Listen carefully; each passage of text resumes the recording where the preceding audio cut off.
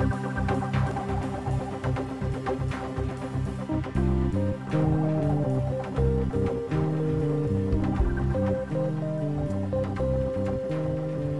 there, everybody, and welcome back to the Growing Band Director podcast. My name is Kyle Smith, and joining me is my friend and colleague, Jeff Smith.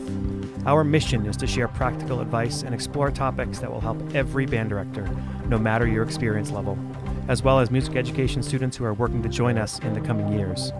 Together, we will discuss many aspects of a well-rounded band program, but most importantly, we will discuss concepts that help us all improve our own programs each and every day.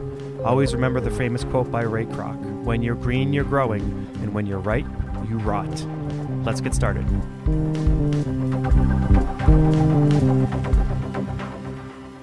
All right, everybody, thank you again for joining the Growing Band Director podcast. I'm extremely honored to have Craig Skeffington on here. Craig, how's life treating you? Very well, thank you. A big thank you goes to Craig from me. What was it, 1990? 94. So that's 28 years you've been my mentor. Wow. So, if I'm terrible, it's your fault. I accept full responsibility. Yeah. And how many hundreds of people have you mentored along the way? Lots. Too many to count, and I'm happy to do it. So today we're going to be talking about lots of things jazz band related, right? So we might get into stuff that's not jazz band related, but that's sort of our focus.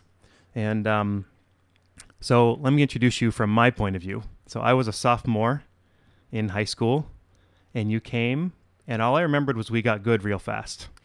I remember that too, and I remember a lot of really good players. Yep.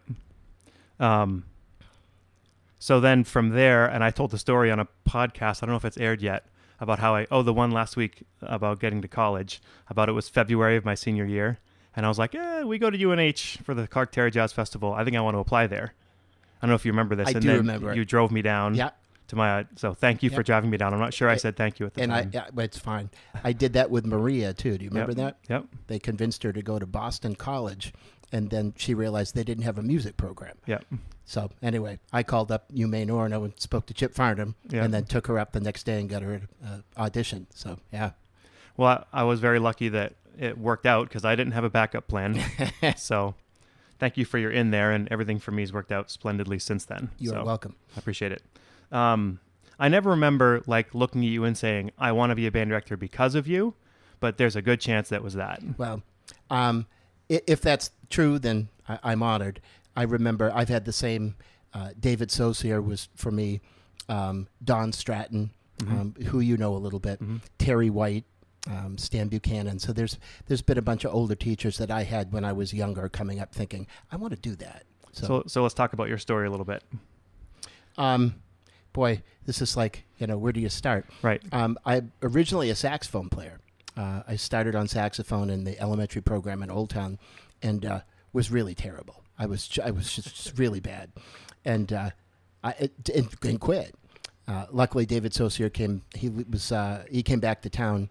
He was about a block away, and he saw me riding a bike one day, and he said, "Hey, you're the Skeffington kid," and he says, "You're going to play in band next year." I said, "No, I'm not." So he must have talked to my mom and dad because I was back in band. I couldn't even quit. So I couldn't do anything well. And so later that year, he says, "I need you to play in jazz band." I said, "You have to be kidding me." And there was something about jazz band. We played a song called "Sunday Drive" by Jay Chataway. And you probably recognize the name Jay Chataway. Okay. It was kind of a mindless grade 2 middle school rock band piece. But I liked it. And I was almost embarrassed to admit that I liked music. And I would take, that was like the breaking point where they didn't have 8 tracks anymore. They had cassette tapes. So I took the cassette tape home and I practiced my saxophone to Sunday Drive, and it drove my parents crazy. But, I was whatever. Mm-hmm. So that was it, and that was like the hook. And I was a musician. Yeah. And all through, and I know you did it too because you were a tennis player in high school. Mm-hmm. It didn't matter. I left hockey. There was no way I was good. You can't play in band. We've got hockey. I mean, I was like, I'll go to the halfway point in the game. I'm leaving. I'm going to go play with a band. Yeah. And I was obstinate about I was going to do the things I wanted to do. Mm-hmm. And yeah. So stubborn would be a good word. Okay. Obstinate is a 50-cent college word, but yeah, same thing. So then where was the switch to trumpet? My sophomore year, 7 through 9 was middle school, 10 through 12 was high school. I got to the high school. And this was in Old Town? Old Town. They were loaded. They had tons of upperclassmen who were better saxophone players, but we only had 3 trumpets. I said, well, I could see the writing on the wall. So I picked up a trumpet, and as luck would have it, and I had no idea what I was doing. I figured out a way to play high notes before I even knew the full fingering pattern. And that's kind of what happened, and the technique eventually caught up, and that was it. And I from 10th grade on, what are you in 10th grade, 15? Yeah. So I didn't play saxophone ever again, and maybe I should have stuck with it. 'Cause Okay, so then after high school, where'd you go? I went to UMaine, and UMaine Orono, and I was lucky to have Don as a teacher and a mentor. I was there for three and a half years and was not doing well. In fact, at one point, I switched my embouchure. I think I've told you that story before. I couldn't play. I went from playing high notes to beat the band to not being able to play out of the staff. And it's, that's frustrating. And I remember I said, I can't do this anymore. So I closed the trumpet case, threw it in the car, walked across the mall to the School of Business, enrolled in the School of Business, and that's what I did. And I was 3 classes away from getting a business degree when I realized, what are you doing? I said, I don't want to do this either. We lived near the Army Guard base in Bangor. So I had a bunch of friends who had been in active duty. So anyway, I ended up leaving and going to boot camp, and was at Fort Dix. And when I came back from Fort Dix, I was in the Army Guard band. Yep. And it was that time I got sort of more focused about playing. And when I got back to school, I was, ready. Yep. And so everyone needs a kick in the butt once in a while. And so mine was, the service. So when I came back, I was ready to go. And it wasn't long after I came back that I started at South Portland. Right. So how did that come up, where you actually found a job that you applied for it and got it? And well, it's just funny that we were just having a conversation about local jobs and band directors. I had played a gig with John Furman that summer, and it was when I had chops. And John still tells me about it when we see each other. It's like at the end of the tune, it was like some high note, and I just took a breath and I played a double C, and I hung over, and it was like, whoa. And Furman looked at me with that funny, and when I put in my application packet, he remembered who I was. Yeah. And so I think my pile went from here to here because he just wanted to see what I would look like in the interview. And so that was it. And at that time, South Portland, Tom Scavone, who you had as a teacher, and Norm Richardson, they were great music teachers. And they hired some kid, me, who never had a high school band directing job. So anyway, it was... People ask because they assume there must be some grandiose thing, and there just wasn't. Yeah, sort of meant to be. I worked hard for it, and I learned a lot of lessons along the way. But that was the beginning. Well, you've always struck me as somebody who, like, whether or not you know the answer, whatever, you're going to find the answer. Yep.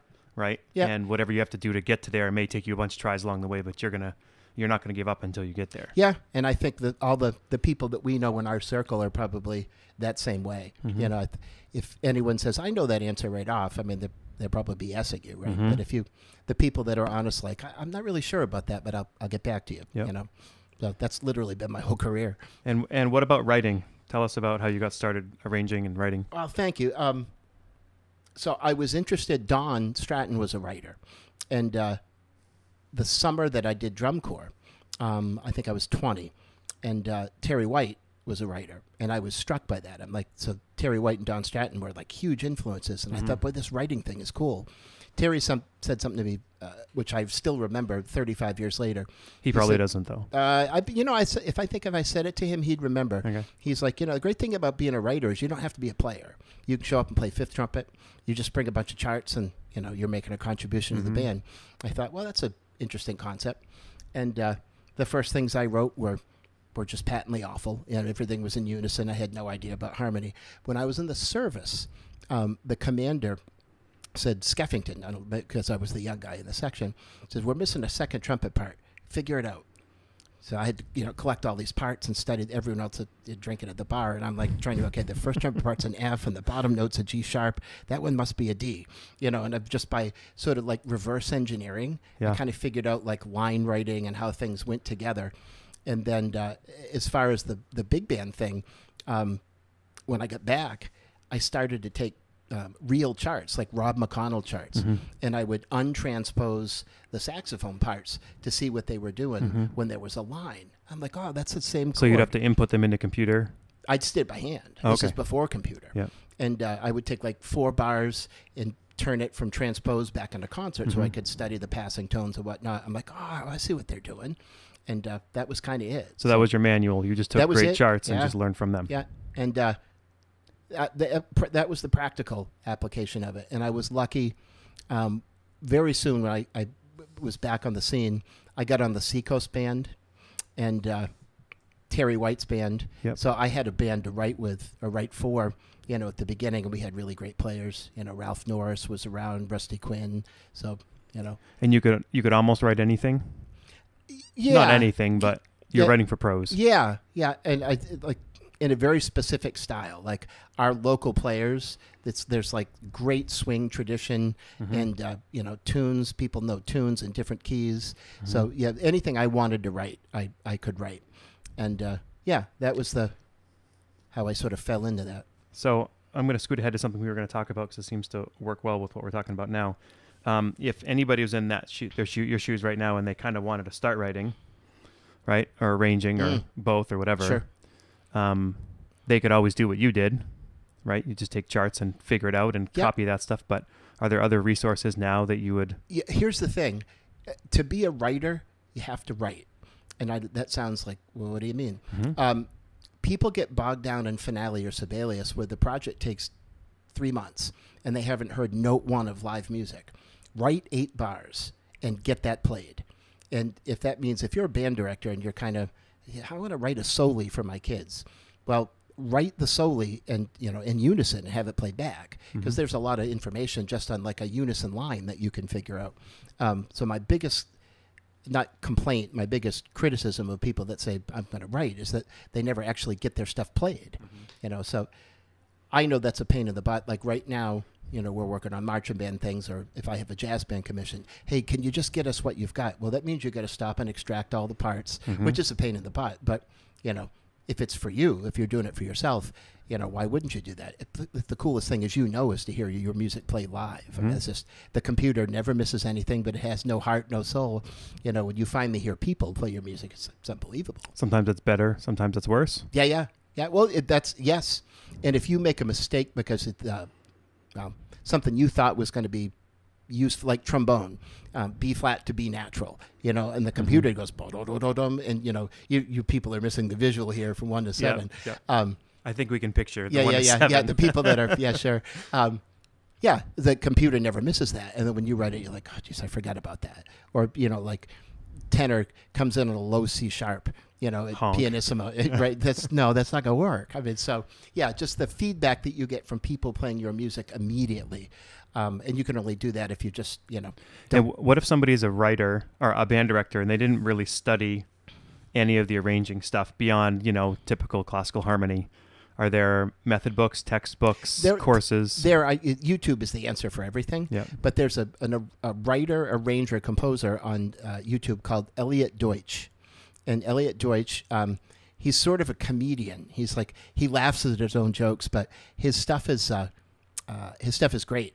And he talks about harmonizing, writing for 4 trumpets, writing for the trumpets and trombones is like a separate podcast. And you don't need a ton of advanced knowledge. Yep. You just have to be interested in the genre, and so it's very entertaining, and he doesn't speak above you or down to you. So I would recommend that highly. Awesome. Well, why don't we talk about some existing jazz charts? Charts or arrangers that are your go-tos. Yep. So I will say you've had the experience of teaching for a long time. Teach your students high school mainly, right? Almost exclusively, yeah. But sometimes you have a second band at the high school, which really of a middle school level because they're on new instruments or they're just newer or whatever. So the kids are maybe high school, but you're used to teaching everything from, I don't know the position of this. Yep. I've never touched the bass. You're going to play in my top jazz band. Yep. Up to, well, 3/4 of the band plays an all-state, and they can really play. Yeah. And so you've kind of dealt with all of it. Yeah. So let's talk arrangers or specific charts. Like what speaks to you? Well, we probably subscribe to the same like limited circle or like the top upper echelon. Mike Camiff. Yep. I know you mentioned writers and charts, and so sometimes at my advanced age, it's hard to remember like which ones they did. Yep. But Mike did Stompin' at the Savoy this year, and Mike has a great sensibility of like writing things on old standards, but with a new either harmonic or modern twist somehow. Camiff is K-A-M-U-F. Yep. Some people say Camiff, some Camiff. I think it's Camiff. Are most of them the Green series from Alfred?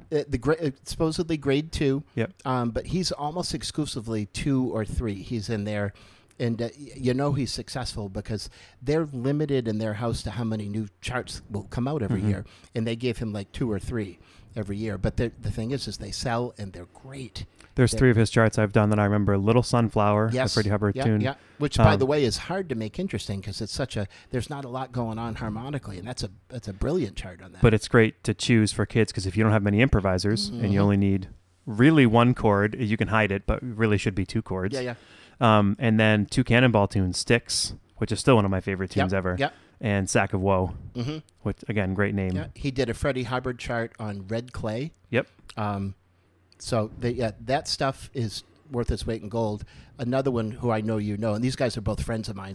That's one of the cool things about being a writer and just kind of being out there for years. You should let them know you mentioned him on the podcast. I will, as a matter of fact. Mark Taylor. Mark Taylor is... don't you say he's never written a bad jazz band chart? It's instant jazz band, just add water. Girl Talk. Trying to think, what did we just... I have one written down. Go ahead. The Nearness of You. We did a Mark Taylor chart this year, the Elton John tune. Yeah. Goodbye Yellow Brick Road. Which when I first saw it, I was like, really? Really? And then you listened to it. And I listened to it, and then I texted him. I said, Facebook Messenger. It was parent-teacher conference night. I took like 2 minutes, said, man, I just listened to your chart. It makes the song better. Thank you. This is genius. I'm buying it right now. 5 minutes later, he calls me. I'm in the middle of a parent-teacher conference, and I'm looking at, I forget who the parent was. I'm like, you're going to have to wait. This is Mark Taylor. I'm sorry. So, yeah.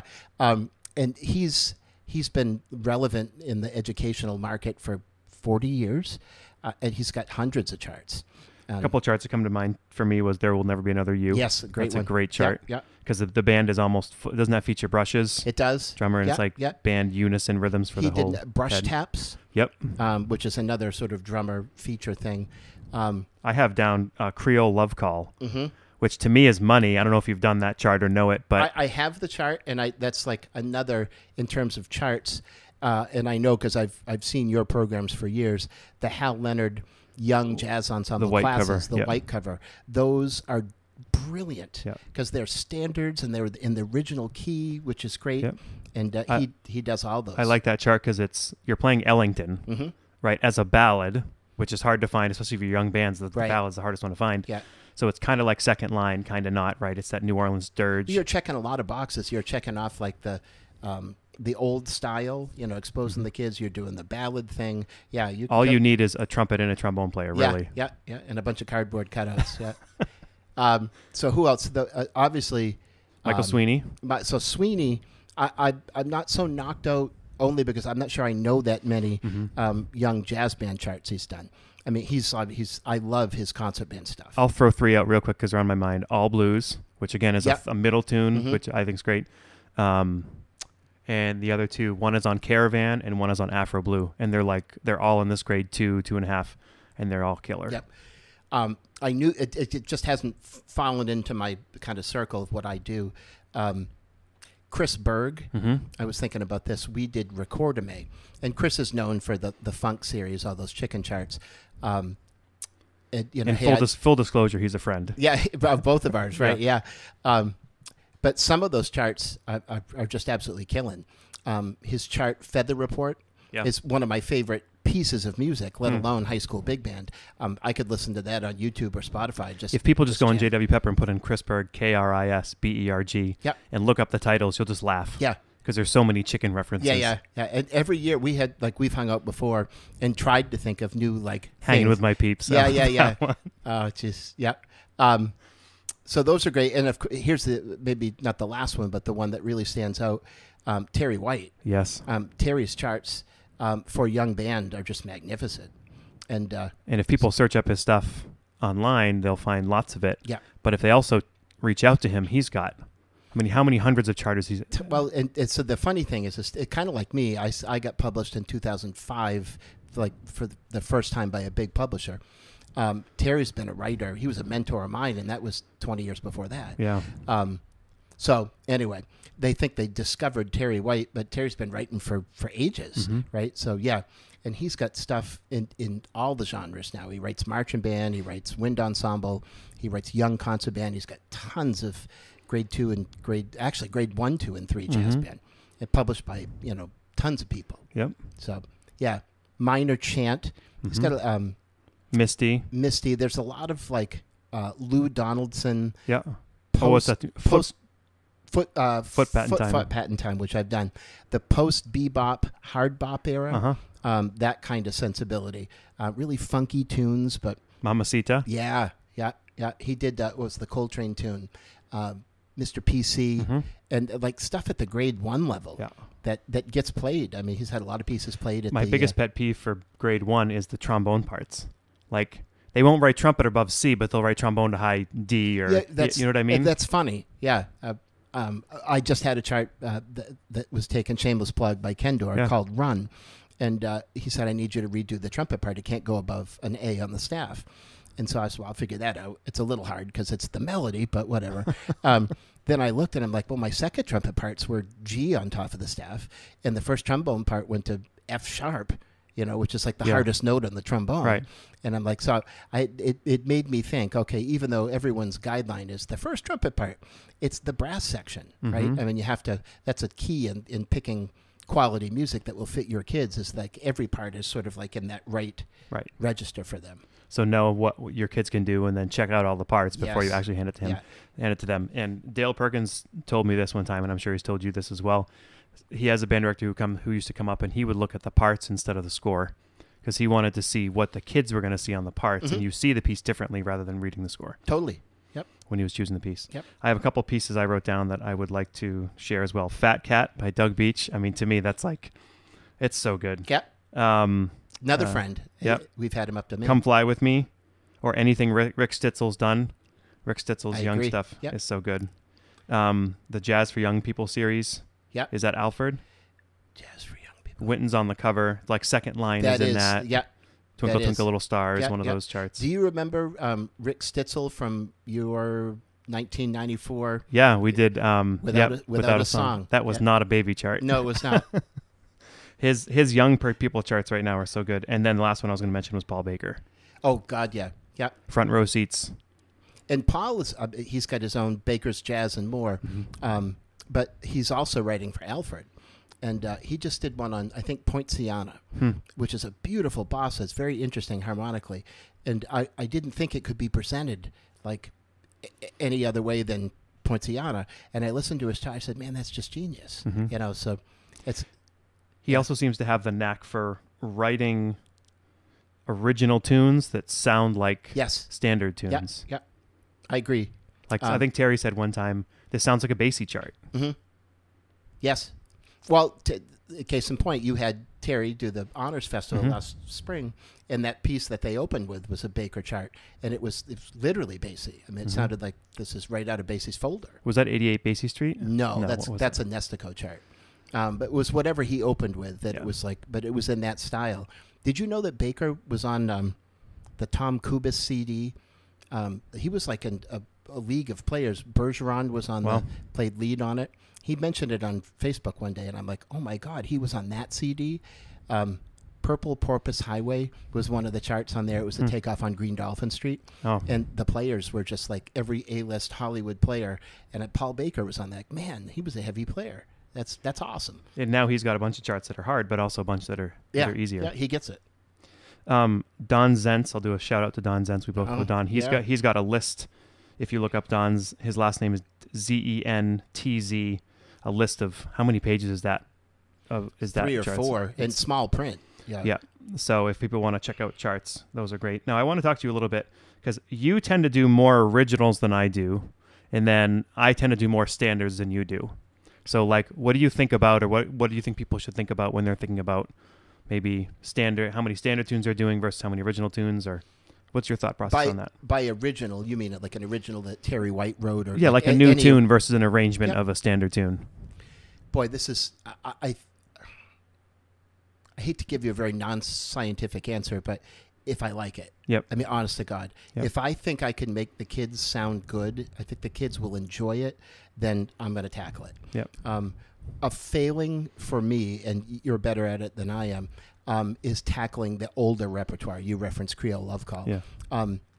That stuff doesn't speak to me. Mm-hmm. I love history, and I love the video series, the Ken Burns jazz series. And I've sort of since become a fan of Louis sort of reverse engineering. I dig it now, and I didn't understand it when I was younger.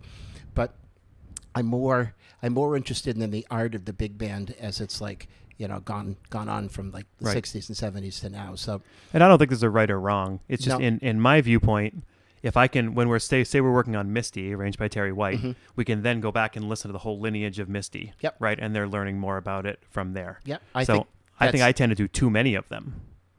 I think that's absolutely a great way to do it. I think this used to be the model ages ago. I'm not sure how many bands do this now. You're only going to do 3 tunes. You got to pick your 3 festival tunes, and that's not a great way to do it. Sometimes you're pigeonholed because we've got marching band and spring is off, so you have to kind of hit your programming right. But I think you can make a lesson program and a sense like, okay, we're going to do. We did Yellow Brick Road. And so there were a couple of times where I found some other pop tunes that writers had done for either Buddy Rich or Woody Herman. I said, now check this out. Big band was dying in the 60s, and so writers turned to pop, and this is sort of like where the sensibility came. So I think you can connect things over the course of time for kids, because kids don't know anything that wasn't. But most yesterday. importantly, you took whatever they were working on and put it in context of a bigger picture. Totally. For them to understand that. And a timeline, like this influenced this, which influenced that. It's like the 7 degrees of Kevin Bacon. There's one more writer I wanted to mention, and I don't have specific charts. There's one, I can't remember what it's called, but it's wicked hard. I have your name down, these names. I have not mentioned Mike Sakash. I really like Mike's writing. He doesn't have anything published, does he? He doesn't. Yeah. And Mike is literally one of those guys who's like a jack of all trades, master of all trades. Yeah. And that's hard to say about a lot of people. Mike's a brilliant writer, but Mike's like the one-armed, paper hanger up there, and at his high school in Freiburg. Yeah. And he's doing vocal stuff, he's doing combo stuff, he's doing band stuff, and he and I, like, for instance, there's several years where I just didn't have a whole lot of output, but when I stopped and thought about it, I wrote the marching band show. I wrote 7 rewrites for the jazz band. I did all sorts of writing, but it was like just to keep my head above water with the high school program. And I think that's a lot of what Mike does now. But yeah, we've got some of his charts in the PJO book. What was All or Nothing at All, which is just killing. Is there an original chart? Is it called Chant? Chant. I love that chart. It's a great chart. It's hard. Yeah, it is. I remember hard. hearing it once and being like, "Oh, I wonder if we could." No, okay. Yeah. So I think the CD, the Generation CD, we did 2 of his charts. Yeah, let's plug that. Where can they find that, and what is it? It's on Spotify and CD Baby. Yeah. And it's the Portland Jazz Orchestra doing our own arrangements, almost all standards. I think, in fact, maybe except for Chant. And we featured a lot of the local players that were like iconic. So Tony Boffa, Gary Wright, Rick Gordon, Terry White as a writer, John Foss, our lead trumpet player, Ralph Norris. So all these icons that were mentors, over the years. And it came out great. What a way to pay homage to them. Oh, it was a very cool production. We recorded it at South Portland High School over 2 sessions. So it's called Generations. Generations, yeah. So CD Baby and iTunes, you can find it. I found some of your stuff on SoundCloud. Is that organized in any way, or is it kind of random? Are you on there and you have a lot of your stuff on there? I have some things that have been recorded. So Seacoast, I guess Seacoast hasn't recorded yet, but PGOs recorded 2. Nor'easter was the first one. Again, Spotify, CD Baby, and whatever, iTunes. So stuff from Nor'easter and Generations are on there. Yeah, it's a lot of times, like my SoundCloud account judges recordings from festivals. Yeah. I'll throw that up there. So it's like kind of a hodgepodge of stuff that's, my life as a band director mixed with a writer. Okay, let's jump into rehearsing the jazz band, because you've had groups over how many decades, and they're all just killer, right? Oh, thank you. And and you hear them, and you're like, oh, they must have amazing players every year, but then you realize, no, you just find a way to get whoever's there to their... Sure. There's a quote, a John Wooden quote, the job of the leader is to help every member realize their potential, or whatever that is. So talking about, how do we get bands so tight? Can you, again, we're going to take a full semester course and put it into a couple minutes here, but let's talk rhythm section. What are some sort of philosophies of, say you have to tighten a band and you're going to go, okay, I'm going to work on the rhythm section first. Well, I think if I were working with somebody who was wanted to be a good jazz band director, just fresh out of college, had band chops, but had never played in a jazz band, I might play in something, like band A, band B. Band A is kind of struggling, inexperienced. Band B is swinging out the door, and say, what's the difference? And the drummer. Okay, so you and I know that the 3 most important things are the drummer, the bass player, and the lead trumpet. Yeah. You can make any band work if you've got that happening. Yeah. And so I think the first thing is drums. So you listen to the drums and the idea of filling, 1, 2, cha, ba, dun. Okay, well, you just caught the figure. You played exactly what the horns did. But if you went, then you played the fill, you did 2 things. You filled it and you caught the figure. You can listen to pop tunes. I turn on the radio right now. It's a rock groove, but listen to the drummer. He filled and then he caught the figure. And so I think if you can get drummers to buy into the idea of da da da dee da, but the cliche sort of drum fills, and then make that swing, I think that's huge. And the other thing is that most band directors ignore the rhythm section. Correct. They kind of do something over there, and I'm just not going to make eye contact with those people, and hopefully it'll just all work out. When it's really reverse. If they're happening. Yeah. The rest of the band comes along. Yep. So for me, it's always the drummer, and I always try to be really nice to the drummer, because at the same time, it's I would say 80% of my rehearsal is I need you to do this. Now kick this here, go to, chop wood on 2 and 4, and the drummer's and I've had... Young man I had this past year was just great, and studies with Sean, and it's going to be killing. So I've been very, very lucky over the years. Chris Morrow, I've had really, really good players. So if you're taking a swing pattern, a couple things I've done is, first of all, the hi-hat. This is a Brad Jahomsky thing, right? The hi-hat should be as loud as you can all the time, playing to the other side of the band.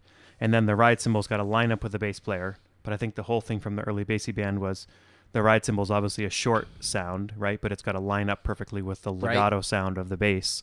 And if it's almost I've actually had kids shake hands with their right hands, because it's the right hand on both of them, and then have them play the quarter notes and get that locked in. Now, that where groove. do you put your bass player in relation to your drummer? I typically put them between... next to the trumpet, between the trumpets and the bass. Okay. Trumpets and the drummer. And you put the bass like off the hi-hat and behind the drummer? Yep. Okay. Typically. Which is, so Stratton taught us, he wanted the bass player to be able to see the hi-hat on 2 and 4, and he wanted and really pulling hard on 2 and 4, matching the timing of the hi-hat. And it's funny, modern ones now have the bass player off the ride cymbal, between the piano. And then I'm anyway, so I have a couple of strange things that I do that are sort of handoff. Well, it's funny because if they're good enough, it doesn't really matter. You could put them in the next room over. It's, of course. Okay. And then basically if the drums and the bass are happening, piano player shouldn't play too much. Guitar player is usually doing Freddie Green. Yeah. At least on that. Yeah. Stylistically, obviously. I've gone... And I know that you have done this before, like the Midwest Clinic and GEN, which is Jazz Education Network. I've attended some really great conferences where they talk about comping, just like the shell voicing thing, 3-7-9 in the guitar part, and then only downstrokes. Yeah. Rock is chung, chung, chung, chung, like downstroke, down up, which sounds terrible when you actually put it in context. But until someone explained that to me, I'm like, well, duh, that makes perfect sense. piano players, rhythmically, a lot of like my piano parts, if I don't want to be like completely notated, I'll give them a good voicing at C13 and I'll write comp ad lib. But if you don't explain that to a kid, they're going to go C13 for a whole note, F13 for a whole note, E flat 13 for a whole note, and it's the least interesting part ever. Right. So you have to sing voodoo da va voo da. You have to, because they don't listen to that. Mm-hmm. So rhythmic awareness, like in cliche, phrases. And when in doubt, your piano player is probably playing too much rather than not enough. Yeah, I found if they have the chord, they kind of over. Yep. Maybe it's just the kids I have now, but like they overplay rather than. Just like Basie, what's the story? He would just sit there and not play, talk to the people next to him, whatever. He would literally, he'd get up and wander around, have a taste, and so like shake somebody's hand, walk back to the piano, plink, go over and say something to somebody else. He'd like leave the piano. Right. Yeah. So that's an interesting story. Very sparse. Okay, let's start talking about the horn section. Articulation. It's one of those things that once you can listen to it and think, there's something wrong, but I don't know what it is. Mm-hmm. And it's always articulation. Yep. So da da da da da da da is do va do da do da da. It's like just you get kids to lighten up on the tongue. Yep. And so you and I both subscribe to that one and for where you like slur the offbeat to the onbeat. But just lightening up on the tongue. And I found sometimes I have to explain it, like slur it but don't, legato but just a breath accent. I mean sometimes. There are ways to explain it to kids, and sometimes kids look at you like the dog cocks its head and like, I know you're speaking to me, but I'm not understanding it. But if you just keep at it, you can eventually affect a change. But almost everyone's band that moves to that next level, you get a good drummer, bass player's playing good time, and the band plays da da da da da da. It says voo da. There's an infinite difference in that. Right. And you just have to keep harping on it. And I think part of the problem is most directors, they're not grounded in the jazz language, so they don't recognize it. I mean, how many articulations are there in jazz? You have do, which doesn't happen as much. Right. If it happens on the first eighth note. You have the accent. Dot. You have dit. Yeah. I mean, that covers most of it. Yep. And then you're running eighth note to slur the offbeat to the onbeat. Yeah. Yeah. You always tongue the note before a rest. Yeah. Like the hanging eighth note thing. Yes. And so many times, but a lot of publishers don't write that stuff. They'll slur the entire thing And so how about this? So this is like the sideways accent, which is like a form of marcato as opposed to the TP. Mm-hmm. Well, there's a bunch of the people I write for, they'll say you have to do all your articulations over again. I'm like, why? That voo dot, and they'll have this as dot. Sideways. This is dot. That's da. Like I learned that in the service. That's an open-ended one. This is a closed syllable. It's a dot with a T at the end. And I've had, finally, it dawned on me as I arguing my cause, I'm going to lose this. This is their part. Says, yes, I'll change all the articulations. So, but when I teach it to my kids, this is dot, da, But most importantly, go through the whole score. And if you don't know what it's supposed to be, if it's not there, write it in the first part. Mm-hmm. So, and take the time to say, kids, get out your pencils, Yep. write it in this way. And you do it enough over the years, and it becomes the culture. But you're right, the amount of bands that, if the rhythm section's good, after that, it's articulation. Yep. Add dynamics and right. You got a band. This most anyone can subscribe to. I can make it in tune. You know what I mean? And I can fix the rhythms. Mm-hmm. So I mean rhythms, but that's kind of like the building block stuff. I mean, getting to that next level of like trying to get the band as happening as it can be. I mean, I think we're going to also write notes, check, write rhythms, check, in tune, check. Okay, but where do you go from there? Mm-hmm. That's the things that we were just talking about. I don't know when I learned this, but that when the saxophone section plays as a section and the trombone section plays as a section, trumpets plays a section. But then you have this, I heard Ellington started this, where it's like Barry starts playing with trombone 4, and then alto 1 starts playing with trumpet 1 and trombone 1, right? Like we call it vertical alignment. Alignment, yeah.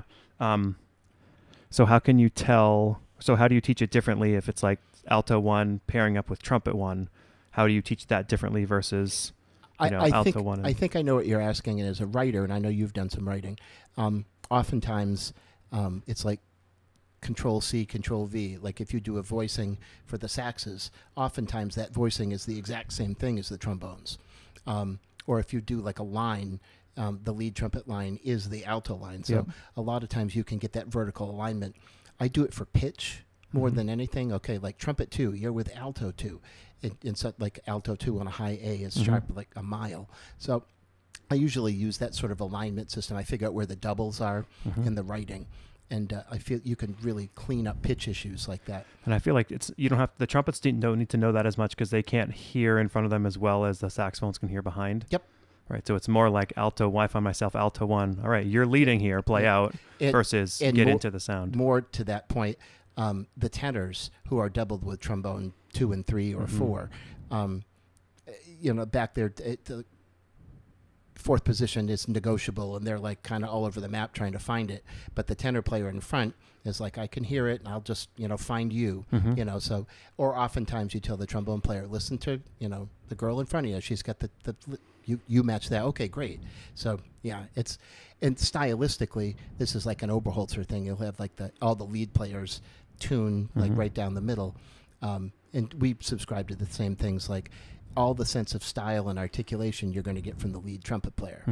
That's if it's in a full ensemble, and then whoever else is, if it's a sax section, obviously you're going to get from alto 1. But yeah, so as long as we're back to bass drums and your first trumpet player. If your first trumpet player understands foo va doo dot, and nice light articulation and tongue the offbeats and the last note after a rest, you can make that work. So this is sort of to that point. I like unison exercises. Where everyone, even the third trombone player, has to play the line. And just don't make the line crazy, but everyone plays some sort of swinging line that requires some sort of jazz articulation. That's like the same thing in a trombones in a marching band chart. They play 17 whole notes in a row and then do-dot, as opposed to like everyone else has got something to do. So I think introducing rhythmic concepts and, demand. And speaking on trombone, if they're doing that, if they have those running eighth notes, how do you teach? Because they can't slur the offbeat. So what do you have them do? Just legato. It's just ta-da, ta-da, ta-da. Yeah. And it's just, this is sort of like the same thing with bass. Dum, dum, dum, dum. I have to teach bass players, make all of your notes as long as you possibly can before you give up the string. Ba-doo, doo, doo, doo, doo, doo, right? So trombones will like really hammer, or they won't do it. They go, duh, duh, they don't bother re-articulating. They just like, fall, glissando into whatever next thing is coming. And again, that's sort of like teaching the back articulation thing. It's like sometimes the kids don't even know they're doing it. Yep. So just legato. And I think it's it's a misconception. I think people don't understand that they don't slur. It's like a faux slurring technique that's exclusive only to trombones. Yeah, but if you listen to them, they're doing it wrong. Yeah. Yeah, it's, again, you can tell there's something funny with that band, and I'm not sure what it is. And when you hear them, okay, great, we're going to fix it. And if you hear your kids and you're like, they don't sound like they're recording in any way. Yep. And if you don't know what it is, ask a local band director. Yeah, no doubt. Or email Craig Skeffington. Or find him on Facebook. Okay, so you make changes to charts a lot. Yep, you're like, I do. Cut and paste and add this and take that out. And let's talk about form. Right. Say you wanted to make a chart shorter. Yep. Say a chart is just too long and you want to make it shorter. For somebody who doesn't know how to do that. I generally have not done it to make it shorter. I generally have done it to dance around a problem. I'm going to say this before I get into that. The idea of like, when do you change a chart and can you change a chart? So my understanding is like, if you do something that doesn't in any way, shape, or form change the arranger's intent. Like if the turnaround was D minor 7, G7 flat 9, and you thought, no, I really like E flat minor 7 going in, and you just revoice the whole, that's not what the arranger wrote. Right. But if I remember doing a couple of Kamif charts, there was this interaction between the drummer and the stop time with the band that just wasn't going well. And we had done several rehearsals on it, and we were getting close to crunch time. And so I studied for form. I figured, okay, there's the A section, 45 is the B section. Okay, I'm going to cut from 45 to 65. So basically, you just study the form. A typical form is AABA or ABA. Or a blues. Or a blues, yeah. So whatever the form of the piece happens to be. And I've also done, and again, on some of Mike's charts, I didn't care for the ending. So rather than play the ending, oftentimes, I mean, what's a tune? An intro and an outro. Outro is, sometimes it parks on a fermata, sometimes it's da-da, and it's over. So we've actually gone back to the intro on several tunes and used the intro as the way to get out of a tune. I've even done that with like festival tunes with my top band. Hey, that intro is way hipper than the ending. We're going to use in fact, that's how we got out of Yellow Brick Road. Yep. So anyway. You can also revoice if it's just too high, especially in the brass. Well, that's the classic one right there. And so the other thing too is everyone like falls in love with the trumpet part. Well, think about this: if let's say it's a shout chorus, and the first time through was soft, and then the second time it's like, there you go. Do you even have to have the trumpets in the first time? Right. That was like the typical Sousa thing on the trio. They just have the trumpets sit out, so they could rest. Right. So and some writers are better than that than others. Like I love Bob Mintzer's charts, and his charts are super interesting. He writes terrible things to it just tortures trumpet players. John Fedchuk, genius. Trumpet players are just I couldn't do it. So I always look at how can I make my brass players sound better on the last note of the piece, and if I stretch it out, so cutting stuff out, don't play here. Revoicing some things. Trumpet 1 doesn't play here because it's in unison in the section. Yep, no doubt. And then other things like, this always drove me crazy. There are 8 saxophones in the front row. There are 2 trombones and 3 trumpets. Well, couldn't one of those extra altos be the 4th trumpet?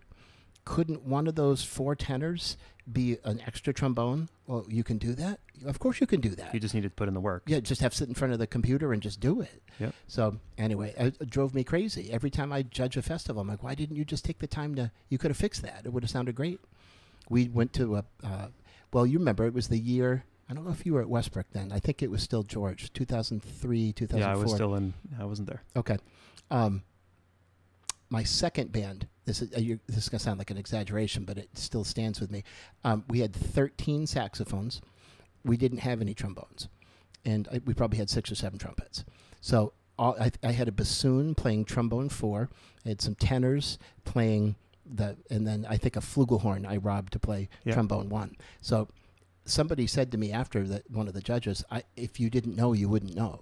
I mean, it was, and I love that. I was like, I solved the problem, and the kids didn't know, nor did they care. And they performed better, and your band got credit for it. They absolutely did. So, I'm thought of a Jeff Priest trick, right, on the shout chorus or whatever. If you want to make the parts easier for brass section, he and Cheyenne. I think I know where you're going with this. Go ahead and say. Many times we'll take the lead trumpet part and just put it in octaves in trumpets and trombones. Can I ask you something? Yeah. Where do you think he got that? You. Yeah. Wow. Beautiful. So if you do that, then all the brass have octaves, and then the saxophones, who have no problem with harmony because they're keyed instruments, then and nobody would even know. Nope. Yeah. But the brass sounds very mighty. Yep. Yeah, octaves, as you know, that's like Marching Band 101. How do you make a band of 20 sound like 40? Put everything in unison. Then it, okay. Because sometimes the pitch can get squirrely but still, there are so many little things that you can do.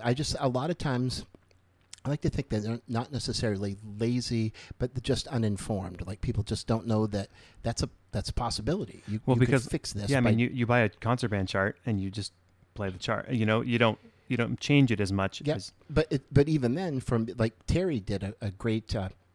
Highland Lake Overture, whatever, and I love the piece, but it was written probably at the 3.5 level, and as you know, sometimes oboe's not doubled, maybe horn's not doubled, and I had a band that needed as much doubling as possible that year, so he was very kind and he sent me the finale score, and I ended up writing all sorts of like extra parts, and so anyway, that's the same sensibility. If there's stuff that's missing in the concert band piece, write it out. Figure out a way to, who's sitting around for 5 measures that you can use to fill that voice. So, actually, I enjoy that challenge. It's like solving the puzzle. Yeah. And if you're a director and you don't know how to do that, but there's something wrong, if you have a gut feeling, it's right. Follow the gut. Yep. Right. Find somebody who can help you. Absolutely. Yeah. And if you don't know anybody, find Greg Skeffington on Facebook. I'm not sure about that, but okay. I want to talk a little bit about your music. So whatever comes off top of your head, your best couple charts? The cliche answer is like if somebody say, "What's your favorite chart?" I said, "The one I'm working on right now." I think I counted because I have them just on the wall in my office. I have like a color of each one. I think I have 23 that are published, which may not sound like a lot, but I mean, that's a lot. I remember when I got my first one, I was like over the moon. I wrote one that I know you know, Molly March. Yes. From my youngest daughter. It's super cool. Thank you. It got played at Midwest, and that one's probably my favorite, just because it's the harmonies. Like I remember sitting down, and I don't consider myself a piano player by any stretch of the imagination, but I heard this chord, and I'm like, where could this go? And I went, tried to go with the circle. I went chromatically, and I think I went like a tritone away. I'm like, oh, that was interesting. Where could that go? And then it was like I just fell into like this progression, and I was like, quick, I got to write that down before I forget it. So that was the thing that got played in Midwest. Trofeo de Bolos, which is funny because I've heard it so many times now. I'm kind of sick of it, but yet it's still cool to hear. And that one, for better or worse, sells. It's an awesome thing if you write something that you really like, that then other people really like, and there's some monetary value with that. So what else sells really well? Emergency Stopping Only was something I wrote. I did an arrangement on When I Fall in Love, which is sold well. Naima was a chart that sold well. This last one I did for Kendor, Wombat Combat, which was I have to credit Laura Patriquin with that. So that's Stan Buchanan taught me early on, Lady, Your Cow's on Fire. That was the name of a jazz ensemble chart. He said, Craig, I only pick them by good titles. If the title's interesting. So anyway, I try to come up with interesting titles. So while we're there, I wanted to talk about like funny naming of chart stories. So that was, you stepped into it. So which other ones have my favorite one, I think, is because Molly got Molly March, and then you asked your other daughter Hannah. So then she could title a chart, and she called it My Friend the Couch. You're close. It's backwards. So when Hannah was a baby, I wrote the Hannah Shuffle. Okay. And it was this loud, rowdy, like whatever. And I have to redo that one so that it could get published. The Molly thing I did, and that got taken. That was awesome. Molly came down when I was working on a samba, and I didn't have a title for it. And Molly said, can't you just call it My Friend the Couch? And I'm like, okay. I wasn't going to fight it because I didn't have anything better. And so that got published. But that's sort of like the game of what's the phone tag where I tell you something, and it goes up the right row and comes back, and it's like completely different. Yeah. So it was supposed to be like that quick, and when they recorded it, it went. So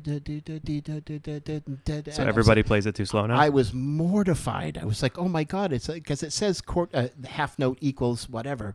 So anyway, it's the hippest chart that I've written that no one plays that got published because the recording is just so ate up. So and then there's The Burger That Ate My Wallet. The Burger That Ate My Wallet. We were in New York, and we went to TGI Fridays. Was that the era that you were going to? I was there. Okay. Yeah, Crystal was there, I think. It was an IADS trip. And I left my wallet because I wasn't going to need it. I put 2 20s in my pocket, and I said, we're just going to go down for a burger and fries, then we're going to go hear whatever band. And I got a burger, fry, and a one drink. And it was like $45, whatever it was. I'm like, you have to be kidding. And so, that burger ate my wallet. And somebody said, you should write a chart named that. And I was like, that's kind of how that was born. But it was like a real live, Did you mention Reverse of the Curse already? I did not. That one, I was trying to think if I think that got played at Midwest. That was when the Sox won the series for the first time in 2004. So I thought, and only people that are Red Sox, fans really, truly appreciate that. Yeah. And and Terry is like this now too. We both have a body of work now that hasn't been published. I just did a chart on a Sting tune, Ivan Lynn's, She Walks This Earth. Yep. I have a bunch of Saida's Song Flute, Coltrane, that I thought were surefire, like this is going to get published, and you spend all this time on it, and it takes 2 seconds for a publisher to read it and go, yeah, we're not interested. So, I've got 15, 20 other charts that are publishable that just haven't been, grabbed. And if people want to buy them? The ones that I'm, like the originals for sure, if people contact me, that's one of the things we were talking about before the podcast is the stuff on Pepper, where they have the My Score, which is the ability for writers to advertise their own, uncopyrighted, previously owned material. So I have a whole library of stuff like that I would love to eventually, when things slow down, market. Anything new that's being published coming out that you're excited about? That one that I told you. So Kendor got sold. I don't know if you knew that. Ex-Chelsea bought Kendor. And they're also taking over because Kendor had Doug Beach. So those ex-Chelsea, Kendor and Doug Beach are now under the same roof. Peter Blair, another writer who writes really well for educational. Yeah. Peter, I had sent charts to Peter as ex-Chelsea's publications guy. So he got back to me this summer and said, okay, the ones you sent, I want this one. It's a shuffle that Old Town commissioned years ago when David Saucier retired. And so Saucier was a huge mentor of mine. So it was cool to write a piece for David. That's awesome. Yeah. So that's the one. And funny that you say that. My head is spinning. I'm like, I got to get that one done. That's like, I still have those charts at that level. You're supposed to write solos. It's like one of those things. Written out solos. When the kid's in front of you, I don't want you to read that. Go improvise your own. But they want you to write it, just so you've got that safety blanket, in front of them. What about requests? Are there common tunes or things that people ask you to write? No, I mean, I spend more time, like last year, Sanford played, and they were doing a piece that I had done in combo. So I sent the band director unsolicited. I said, listen, I did a bunch of harmonies for this. They were doing like lead lines. Yep. And I free, just take them, And so when I heard the band at the festival, they had used the harmony lines. So that kind of stuff is cool. I mean, I've got a million things, and I'm sure it's like you've been teaching forever. I have sections of like charts I've started. I have this kickin' samba that I've started that's about a minute and a half that I just haven't had time to sit down and like make it go somewhere. I have a chart on that's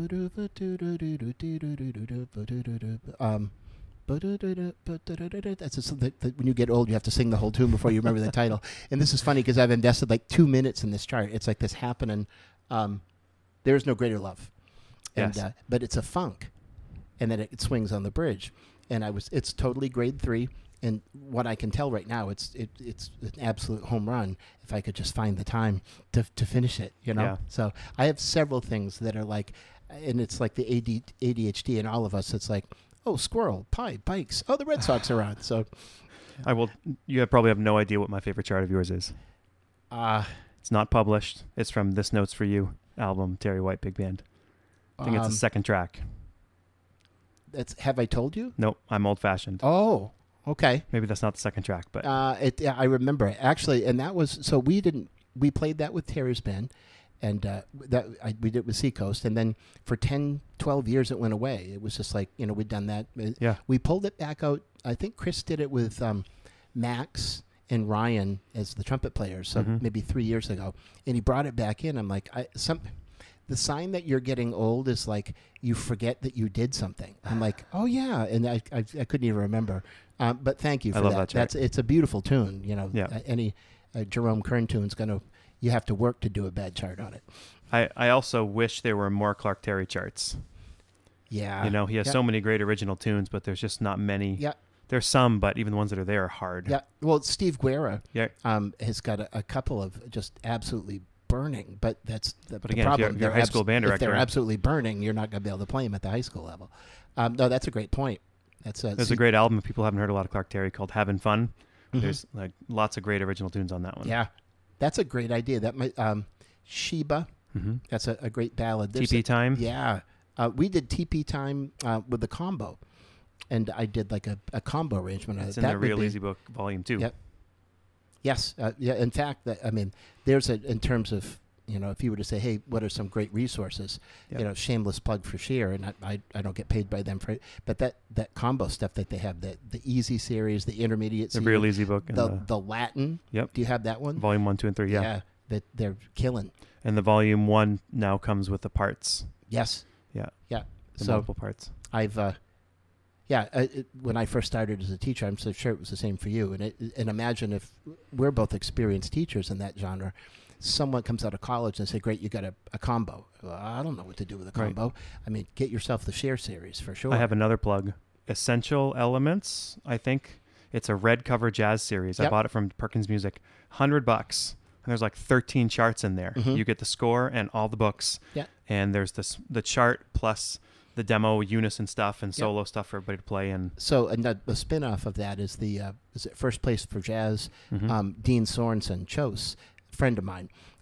That stuff he's got lots of articulation exercises, tons of grade 1 figures, both swing and rock. Yep. It may not be the be-all, end-all, but it's a great way to start to codify things, because so much of jazz is like, yeah, you do it like this, but it's not actually written down anywhere. But, people have actually taken to actually writing it down somewhere now. Beautiful. Well, as we wrap up, any messages to band directors that you might have as an experienced teacher? Wow. Well, we were speaking before the podcast that we're both closer to the end than the beginning, but sometimes it's nice to find a reason to want to continue. It's just like summer vacation is like okay, cleared my head. I'm ready. I can to go do this back. again. Yeah, I can do it again. And I think part of the struggle is that you just have to keep your head down and just keep doing it. And it's difficult, like saying the same thing over and over and over again. But when it comes right down to it, that's the message. Mm-hmm. And eventually, if you do it enough times in a different way, just figure out a way to break through, they'll eventually get it. So I know I mentioned it a couple times, but if people want to reach out to you with questions and stuff, how would they best get a hold of you? Probably the easiest thing to do, you can look me up on the South Portland High School. My email address is there. You could also look me up on Facebook. Yep. Those are probably the two simplest public domain sort of access points that you can find. And I'm really good about, if I get an email, I check it all the time. Yep. And I try to get back to people as soon as I can. So. Sweet. Yeah. Hey, this has been great. For the record, I'm proud of you. I think I told you this in an email. These are fascinating. And I think your maybe with the exception of this one. Well. Well, and I didn't bring much to the table, so I'm sorry. But the stuff you did with TL, I know you did one with Dean. Yep. You had several with your colleague Jeff. Yep. So I think it's about time. I think there's so many good things in Maine that happen on a number of different levels. ACDA, I mean, not just band director, just like collegiality all over. And we know tons of choral directors and orchestra directors. I mean, so it's nice that we're putting a different spin on it out there. Thank you. Yeah, absolutely. Share it with your friends. Absolutely. And that goes for I only have 2, so you're one of them. So. All right, everybody, take it easy. Good to see you, Skeff. We sincerely appreciate you taking your valuable time and listening to the Growing Band Director podcast. Your students are very lucky to have a band director like you. If you have any suggestions for episode topics or think you have an area of expertise to share on a show with us, please reach out. If you enjoyed this episode, don't forget to subscribe. And if you want to help spread the word, please give us a 5-star review and tell your band director friends to subscribe as well. We're available on Apple Podcasts, Spotify, our YouTube channel, and wherever you listen to podcasts. Thanks for listening to The Growing Band Director. See you next week.